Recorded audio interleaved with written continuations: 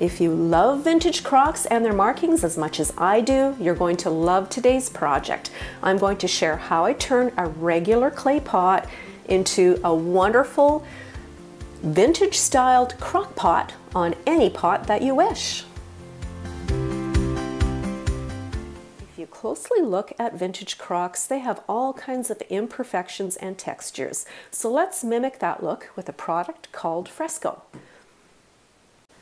Mixing Fresco is really easy. It's 1 part powder to 2 parts paint. So you just add your powder,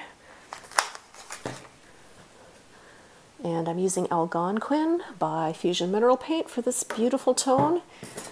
Mix it up, and you create your texture. If I could be completely honest for a moment, I generally just use the brush to mix, because then your brush is loaded anyway.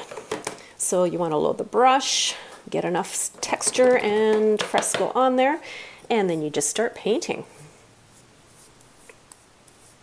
I myself like to paint inside the pots, especially if I just use them for home decor. However, if you think you're going to plant a real plant inside, you might just want to do maybe the first few inches, just so it looks all nice and even, yet still weathers well for soil.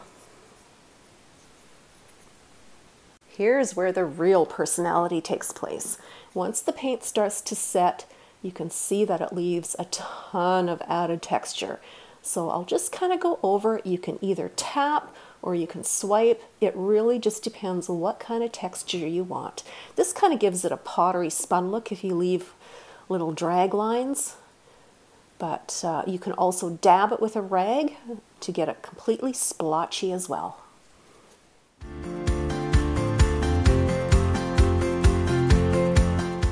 Let's add a little vintage crock charm. I've got Fusion's Liberty Blue. I've really left the paint quite dry to the touch. And then now I'm just going to kind of either swirl or tap. You don't want it too heavy because you want it to look like ink stamps. I chose blue because a lot of vintage markings are done in blue, so it kind of gives it an authentic feel. You want to really hold that stencil in place and stop when you think you're done. How cute is that? Instant personality. Another fun way to add detailing is to add paint splatters. So I've got a little bit of water. I'm going to wet the brush, kind of go back and forth with the paint and brush to get kind of, you want a little bit of a water consistency, but not too much. Dry the bulk of it on a rag. You can do a test, kind of flick it on a different surface, perfect, and then flick it on the pot. And it leaves little textured paint splatters everywhere, just like a real crock.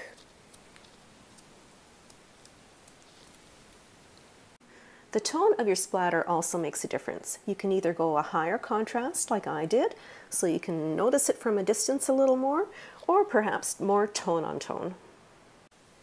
If you love a grain sack stripe look, you'll want to add that before adding any numbers. So how you do that is grab a grain sack stripe of choice, and as you can see, they're quite long and they can be a little floppy in the middle. So if you put a piece of masking tape in the middle for stability, kind of judge that it misses the pot. Then when you stencil, you hold your finger in the middle, stencil up, and scoot your thumb up and keep going down, and you'll have a nice crisp image.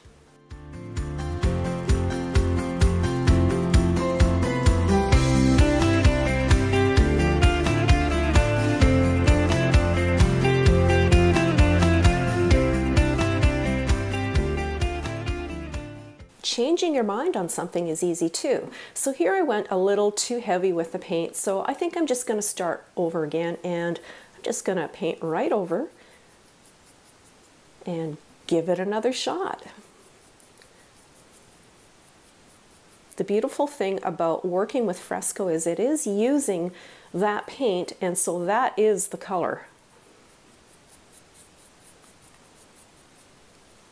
Another tip on getting an old world look is to start old. Here I didn't even bother repainting this old pot. I just stenciled it and it looks totally authentic.